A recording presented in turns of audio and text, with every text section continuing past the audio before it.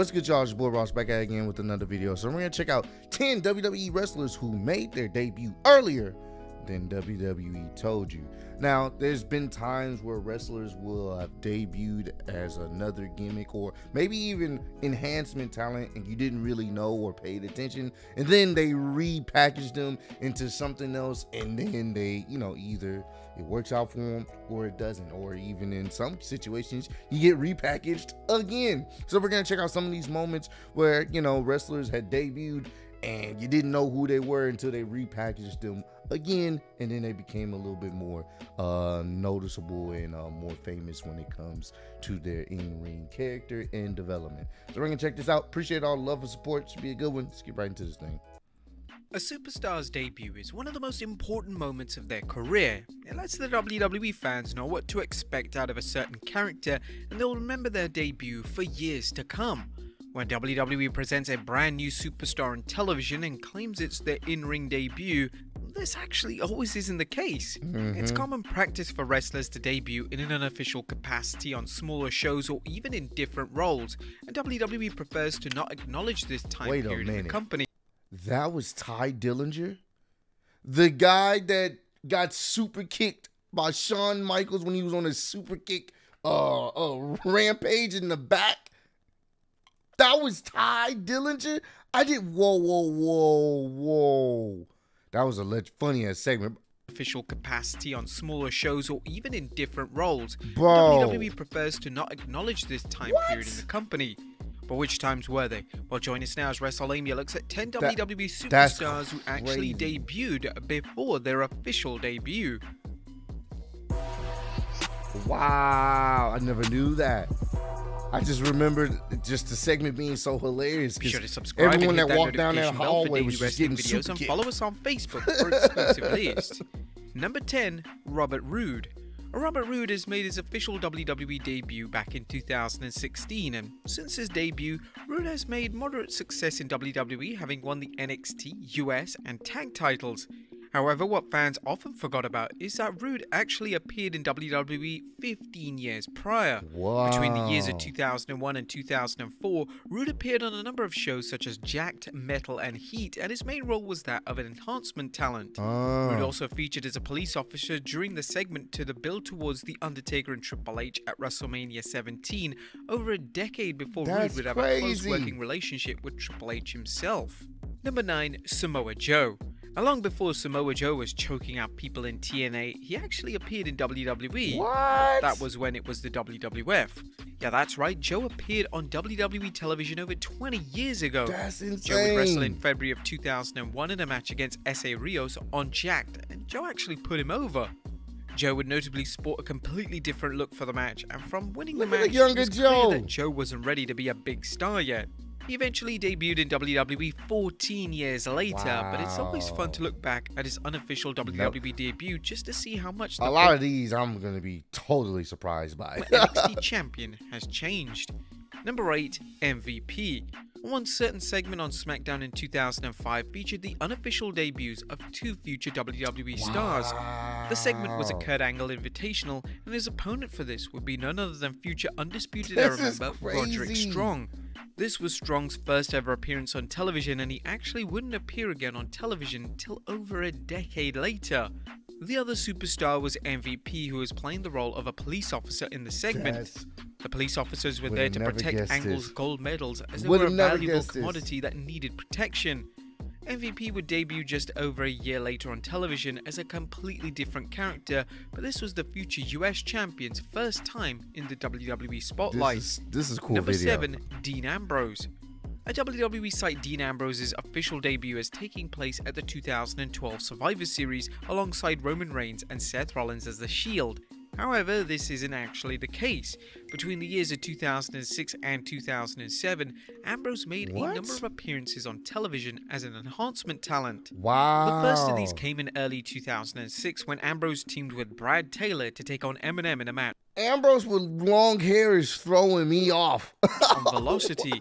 His other 2 matches included a handicap match against The Big Show, which he naturally lost, and a match against Val Venus. Like crazy. For the match with Venus, Ambrose dyed his hair pink, which certainly made him stand out amongst the crowd, but not necessarily for the right reasons. Ambrose also made an appearance as a druid during The Undertaker's cameo at the end of the 2006 Royal Rumble, 7 years before the two would be facing off on SmackDown. Number 6, Daniel Bryan. Daniel Bryan is widely regarded as being one of the most popular stars of the modern era in WWE. His in-ring style and character truly resonated with fans, and this all started when he debuted in NXT back in 2010. Now, although WWE likes to claim that Bryan officially debuted in 2010, this isn't actually true, as Bryan has his first match on WWE TV a decade prior. In 2000, Bryan was signed to a WWE development deal, and this saw him wrestle a number of dark matches, as well as wrestle on shows such as Velocity. Bryan's first ever official match in WWE was a dark tag team match in early 2000, and this saw Bryan team with Shooter Schultz to take on the duo Brian Kendrick and Lance Cade. Bryan would detail this time in his autobiography, and according to him, there were plans to calling up to the main roster in 2001 to be part of the Cruiserweight division, but this never materialized. Number 5, Johnny Gargano. And what's crazy about this is maybe it's a good thing it didn't happen, because there's a good chance we probably wouldn't have gotten the Yes Movement. It's crazy how things happen for a reason. Just when you think is bad luck or you didn't get the position you wanted, then something else opens up for you.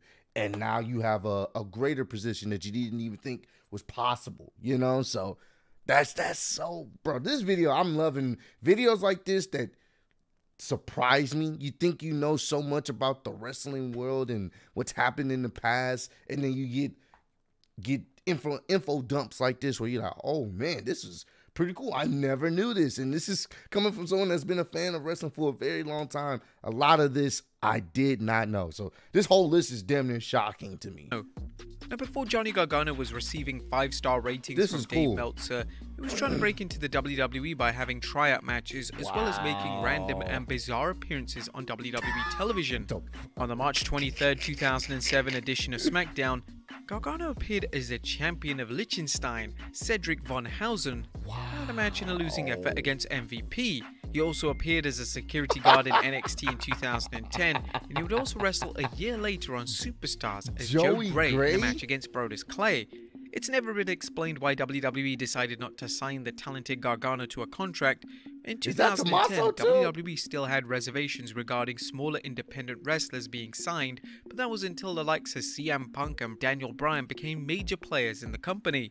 Number 4, Tommaso Ciampa. Former NXT champion Tommaso Ciampa, perhaps one of the most infamous unofficial debuts in WWE. He first appeared on screen in the summer of 2005, portraying a character known as Thomas Whitney.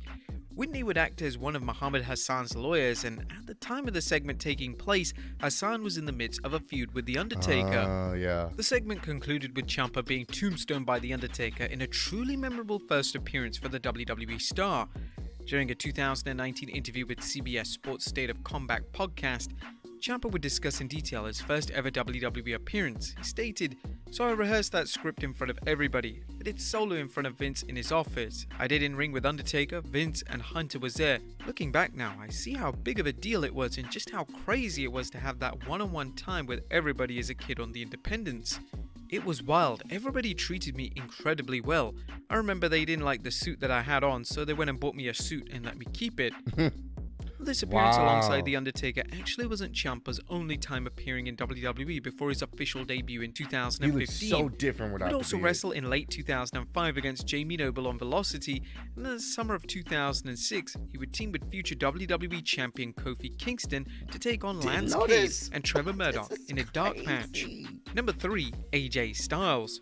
And when AJ Styles finally signed a WWE contract in 2016, it was seen as a long time coming, as AJ was initially offered a contract back in 2002. Before he joined TNA, he made a number of appearances for WWE, and the first of these was in July of 2001, where he had a tryout match before Raw against his trainer, Rick Michaels. The second match of AJ's WWE career came in 2002, when he wrestled a Hurricane on Metal. This would then be followed up with another dark match against Rico. The matches against the Hurricane and Rico were impressive enough for AJ to be offered a WWE developmental deal. AJ smartly turned down the deal, as he would have to relocate, and he wasn't willing to make that big of a sacrifice at a pivotal time in his career. Number 2. And you know what? I think it worked out for him in the best. Him going to TNA, building up his name there, was the best move for him. You know, doing his thing in independence and being on that TNA was the best move for him. Once again, like I said earlier in this video, it's crazy how certain things happen and it actually works out for you. In hindsight, you may not think about it, but it like when you're actually in the process of something happening, where like maybe you're not getting the contract from WWE, and then you end up going somewhere else, making a name for yourself, and then they ask you to come back, and they paying you the big bucks. It's pretty cool. This is pretty damn cool. Kurt Angle. WWE has a habit of rewriting their own established history, and this is what happened with the 1999 debut of Kurt Angle.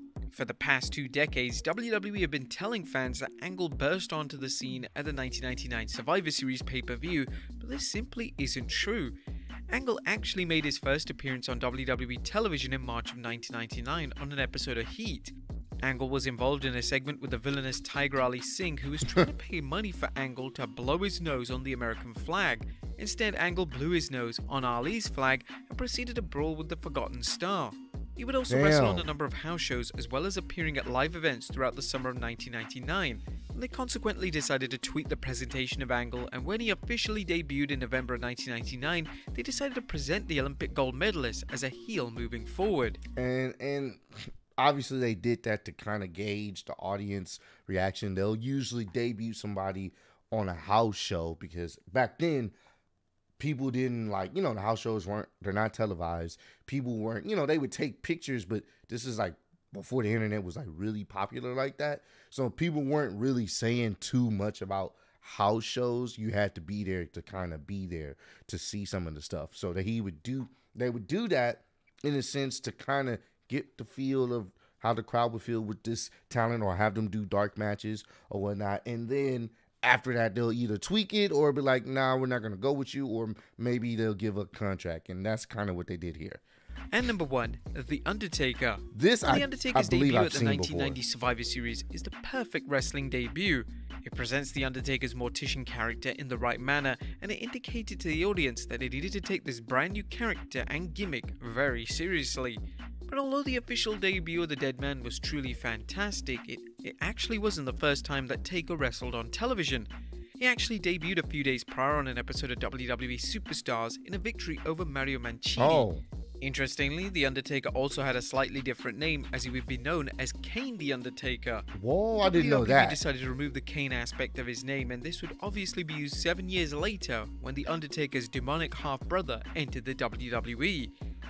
I did not know that. But there you have it, folks. I'm thinking of him being what he was before they came with the Undertaker gimmick, and how people were like he'll never succeed or whatnot. That's what I was thinking of. But this video, man, this is a straight thumbs up, man.